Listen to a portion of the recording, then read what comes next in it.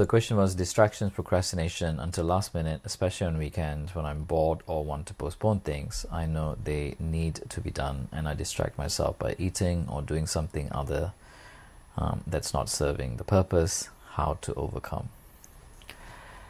So a couple of things I would say is, we might think it's about motivation, like the motivation to do it. And you could say maybe like that could be a question underneath the question.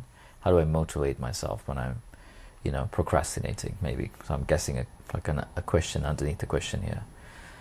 And as far as like our human nature, the way our brains are wired, our mind is wired, we're generally either drawn towards something or we are moving away from something, right? So that's generally how our minds like to work, away from or towards.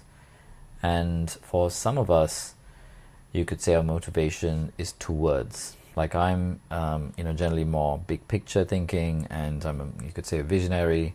So I generally am more drawn to a vision of how things could be.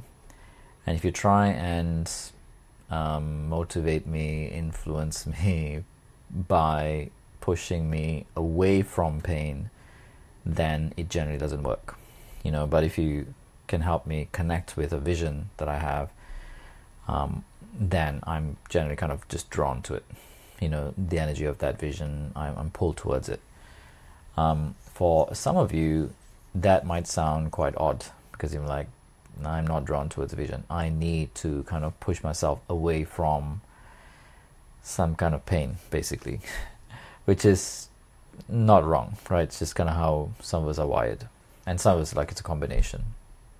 So for some of you, it might be that you would need to motivate yourself away from pain. So the pain might be, if that thing was not done, then what would be the repercussions of that?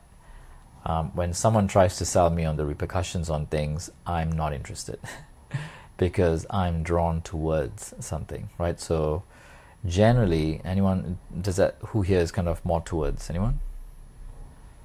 Okay, and then who's away from, would you say? Like just a rough guess on how your mind works. Okay, and then who's like a bit of both? Bit of both, towards, but then also you need the away from. So you can use these to help you. And then another way I would say is, recently I've kind of, in a way been reinventing myself to the next version of me. This year has been quite a bit of that. That's been my journey. And so again, like connecting with the vision, right? So for me, it was like creating the vision of the future me that I am wanting to call forth, the future that I'm wanting to create for myself, and what it would take for me to get to that place within myself. So let's say a certain level of fitness, a certain level of health. In my business, I want to kind of turn things around and grow it even more. Certain relationships, near and far, that I'm wanting to heal or develop and grow. So just to give some examples, and what are the steps that are required. So if I think about one of the things from a fitness point of view, is that I never really went to the gym or lifted weights. I just did it back in the day when I was training as an athlete, and we used to kind of do more like circuit training, a bit of weights, but mostly circuit training. But now I do. I've started going to the gym this year, and it's been an interesting journey.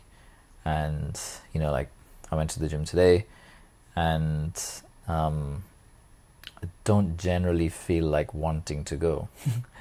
And sometimes, there's a lot of steps. Seems like there's a lot of steps. It's like, oh, I need to finish that. I need to put this together. I need to prepare that. I need to do that.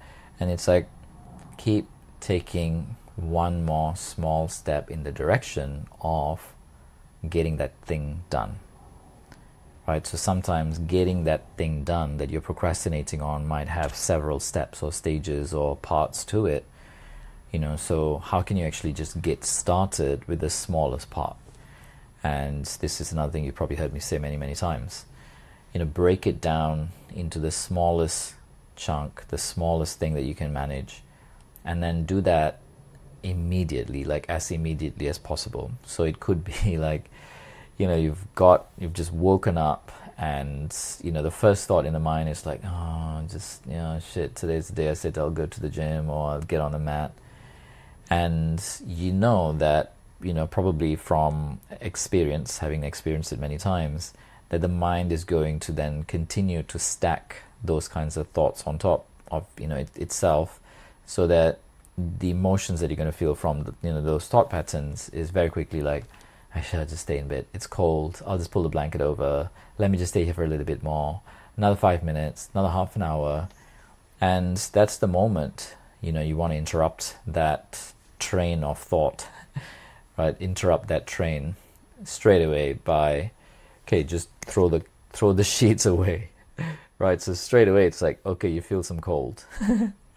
And it's like, that's annoying. Like, okay, now just get the upper body up, like get up.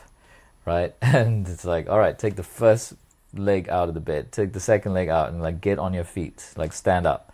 And it's like, the floor is cold, the room is cold, or whatever it is. Like, I think most of us in the northern hemisphere. So, right, it's like, that sucks. That's annoying. That's irritating. It's annoying me. But it's like, I'm one step closer to, let's say, getting to the gym today. Right, and the next step, it's like, okay, you need to do whatever, right? Go to the bathroom, get changed, whatever. And it's like minimum number of steps for you to get to that thing and get it done. And so often, one of the ways we, procrastinate or distract ourselves is that we do a lot of things that don't really, so to speak, move the needle. We do this in all areas of our lives, same thing with business as well. Like, those of you who run a business, we do a lot of little things that kind of give us the quick hit, like, like a quick dopamine hit, a quick high of like, oh, I ticked something off my list, right? I did one more thing off my list. And it's like, we're doing lots of little things that actually doesn't really add up. It just keeps you in the same place as you were yesterday, last week, last year. It's not really moving the needle forward, so to speak. Whereas, there's certain things that you've committed to, you want certain results. So if you reverse engineer the results, it equates to a lot of steps like, okay, on these days, or this many times, I need to get on the mat, or I need to get to the gym, or I need to be doing this thing. And it's normally the thing that we resist the most, right? And that's where our growth is. That's where the transformation is. That's where the new you, right? Like that future you lives. You could say on the other side of that resistance, on the other side of that procrastination. Because whatever, our nervous system is, it's going to keep us in what feels comfortable. Because comfortable is predictable, and predictable means safe. And safe means you might survive. So remember, our nervous system is always wired for survival, even in the smallest ways. So it is training an emotional muscle. Talk about, working out. We're training an emotional muscle of doing the thing that feels uncomfortable, feels, difficult, feels out of your character, right? It's not in your realm of what is normal. Because what is in the realm of your normal has already given you the results you've gotten. So to get new results, you have to do different things, which will be outside of what you're comfortable with, meaning it's in the outside of the comfort zone. That means it's uncomfortable, right? It's unreasonable. You cannot achieve something new from being reasonable, from being comfortable. Like, you have to get unreasonable with yourself. And we are now in a time, like for a while now, as humanity, it's like, we've just kind of cushioned ourselves, and we don't want to feel any discomfort.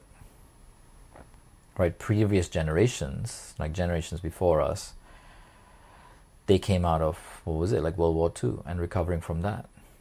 So there was no time to sit and feel things. It was like, get shit done, rebuild, right? Get moving, which had its repercussions. We have now gone to the other extreme where we don't want to feel any discomfort, but when there isn't that kind of, you could say, pressure or discomfort or friction within ourselves, nothing new can be created. We're just going to keep getting the same thing. So to summarize, how do you get out of procrastination? I would say use those away from towards, right?